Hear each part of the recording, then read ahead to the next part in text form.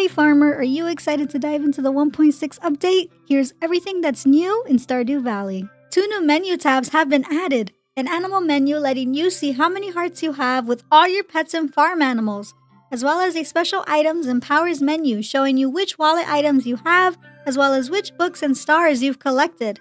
Books can be bought from Marcello the Bookseller, who comes to town twice a season, so make sure to check your calendars to find him and check out his stock.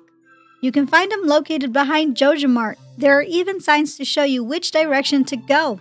The 1.6 update now offers skill and power books such as the Stardew Valley Almanac, Bait and Bobber, Woodcutter's Weekly, Way of the Wind Part 1, Horse the Book, Old Slither Logs, and a price catalog. A new reading animation plays when you open a book, and a notification telling you what you've learned will pop up in the bottom left corner. The skills menu has a new look. You can now keep track of how many rooms you've completed for the community center, your mastery level, farm level, how deep you've gotten down Skull Cavern, and how many star drops you've collected. The map has gotten a refresh. The map now changes with the season you're in and accurately shows you and your friends' locations in real time, so you never get lost.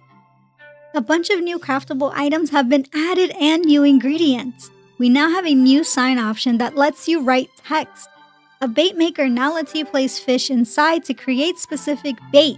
This item is craftable after fishing skill level 6. A deluxe worm bin makes deluxe bait every day, craftable after reaching fishing skill level 8 and requiring a new ingredient, moss. You can craft your own deluxe bait too. Moss is a new item in the game that can be found all over town and on your farm from trees. You can collect moss by axing or scything trees that are covered in green. There is also a new seed that has a chance to grow into a fiddlehead stalk. A mushroom log works like a mushroom cave, producing mushrooms every few days but will only work with wild trees nearby. Different trees will also produce different mushrooms. A tent kit lets you build a one-time use tent to camp for the night anywhere in town. Now you can finally have that slumber party with Linus. Also helpful for not passing out during your mine runs. You can now craft a new bobber, the sonar bobber. Craftable after fishing skill level 6, you can also buy this at Willie's shop for 500 gold. The sonar bobber will show you exactly what fish is hooked, giving you the chance to skip the current catch. There are 8 new achievements. Can you collect them all?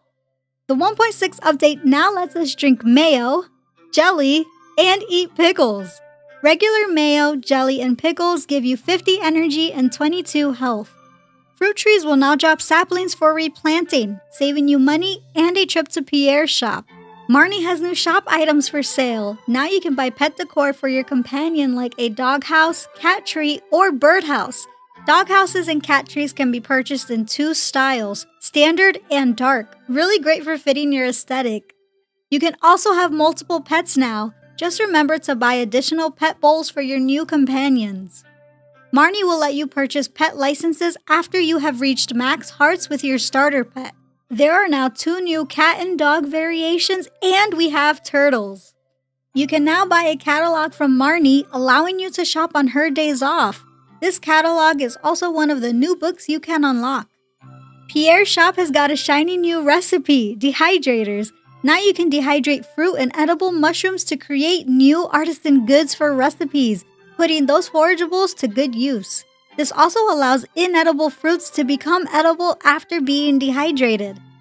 Mayor Lewis has a shiny new object in his house. This new prize machine allows you to get random items using tickets, a new form of currency you can earn in the game by completing quests, special orders, and at certain festivals. All my avid fishers are going to be excited about this one. Willie's shop now offers a bobber machine, allowing you to customize how your bobber looks. The randomizer button will change the look of your bobber every throw. Right now, you can choose from 24 options and unlock 15 hidden bobbers. The fish shop has some new items and recipes in stock. You can now craft a fish smoker to create a new artisan good, smoked fish, doubling the price of your fish. This recipe requires 3 new fish species, the river jelly, sea jelly, and cave jelly. Deluxe bait can now be purchased, offering an even faster fish bite and increasing the size of your fishing bar. Bream bait can now be purchased to help increase your chances of catching a bream. Largemouth bass bait can now be purchased to help increase your chances of catching a largemouth bass. Jack-o'-lanterns will now be decorated around town after the town fair, showing everyone's holiday spirit for Spirits Eve. The community center fish tank just got an upgrade.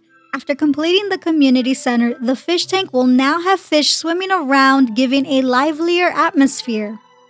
Thanks to the 1.6 update, there are now waterfalls all over town and on certain farm maps, giving a new, fresher look. Mystery boxes are now introduced in the 1.6 update and are hidden all over Pelican Town. There are different ways to find mystery boxes, and if you find one, break them open at the blacksmith shop just like you would a geode. The shipping menu category got a cosmetic upgrade, no longer taking up the whole screen, giving you a more uniform look. New changes have arrived at Robin's shop. The building menu now shows you how many days construction will take for each item. You can now purchase and change the appearance of pet bowls. This also includes your starter pets bowl too. New home upgrades are available. You can now build an attic, a cubby, a dining room, and an expanded corner. You can even move the location of your farmhouse now. There are 4 new cabin styles as well. A new neighbor cabin look, rustic cabin look, beach cabin look, and a Pam-inspired trailer cabin look. The big chest is finally here, giving you 2 extra rows of space. You can also get the new big stone chest recipe from the dwarf in the mines. The Oasis has new shop items. You can now buy mannequins, both in male and female figures, a coat stand, and a clothesline. The 1.6 update has introduced 4 new crop seeds, not sold in stores but only found with a new special artifact spot. These spots have a distinct green color to them, so you can know the difference between your standard artifact spot and the new variant. The Desert Trader has new shop items. You can now buy 2 variants of the new Midnight Beach Bed option and a dark piano. There are 3 new festivals. These new festivals do not stop time similar to the night market, so do be mindful of your clock when attending these festivals. They are also held for multiple days. The Desert Festival in the spring lasts for 3 days. The Trout Derby Festival in the summer lasts for 2 days. And the Squid Fest Festival in the winter lasts for 2 days. I'll be making a separate video doing a deep dive of each festival, so stay tuned. We also have a cute new Easter egg. Clicking the little Junimo in the skill screen menu multiple times will give you this cute grassy overlay. Subscribe for more Stardew Valley content if you enjoyed this video.